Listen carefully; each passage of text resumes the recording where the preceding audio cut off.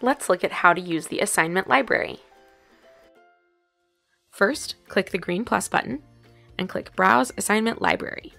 The assignment library is a collection of assignments made by real Classkick teachers that we've collected and made available to you. You can narrow down the assignments by subject, by grade, or you can type in a search word. You can preview any of the assignments by clicking them, previewing them, and when you're ready, you can copy the assignment to your teacher dashboard. You can see that it has appeared here. It's highlighted in green and it appeared at the top of my list. Now that you've made a copy of this assignment in your teacher dashboard, you can edit this however you like. You can delete pages, you can rearrange pages, or you can edit any of the content on any of the pages because they belong to you now.